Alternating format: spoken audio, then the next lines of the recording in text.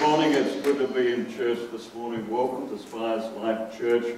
We're going to be worshipping our Lord this morning, going to be celebrating with a family this morning. They dedicate their little one to the Lord Jesus Christ. We have the kids in the house this morning, yes?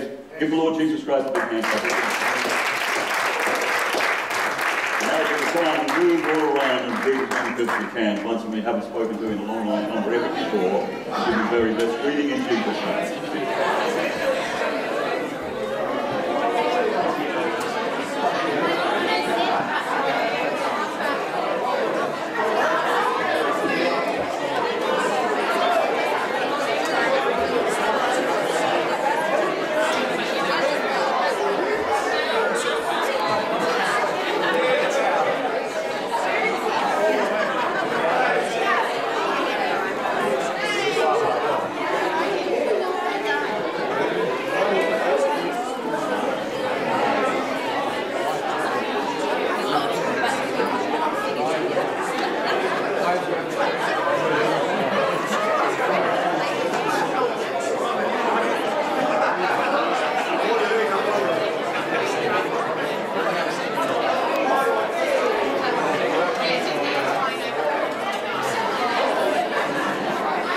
Alrighty people, if you can return to your seats now, that would be fantastic. I've invited a chit chat this morning and you can continue that later on over coffee, out in a cafe, out in the sausage sizzle, out in the al fresco, out of a raisin toast, where we find one of those three spots we'll go around the place. You can continue those conversations. This morning we're going to be celebrating with Clint and Courtney as they dedicate Margot to the Lord. And I'm going to ask them if they would come up right now and stand here on the platform. Give them a big round of applause.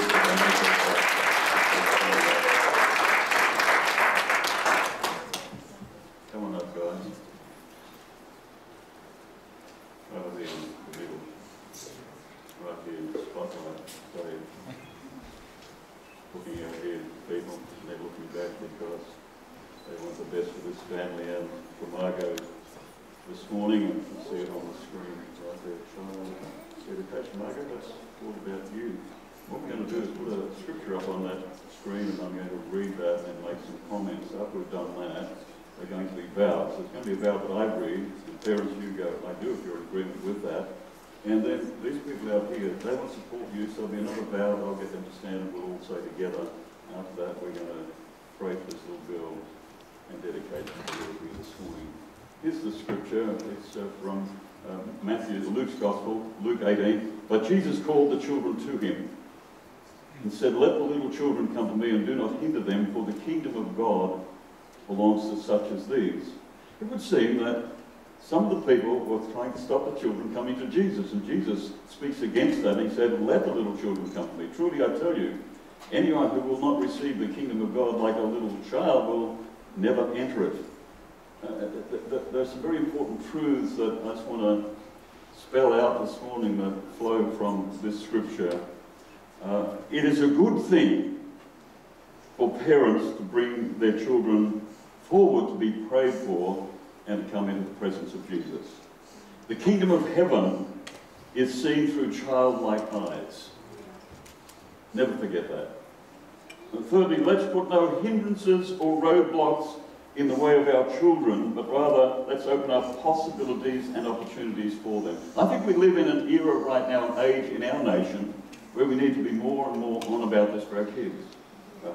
We need to be doing the right thing by them. We need to be moving against any pressures that want to take our kids where God would not have them to go. So I'd say let's respect our children. Let's affirm and encourage our children.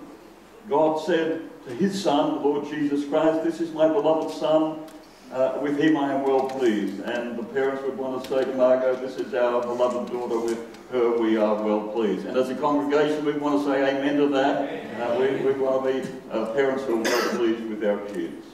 Let's teach our children positive values. That's what flows from this scripture this morning.